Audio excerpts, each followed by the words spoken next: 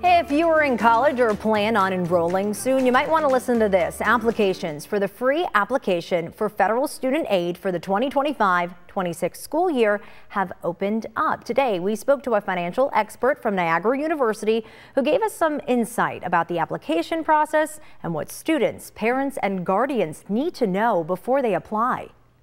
One difference for this year is that the government decided to put it through a beta testing process, which is really great, so that it could tell if there was going to be any major issues needed to kind of fix before it got released to the public.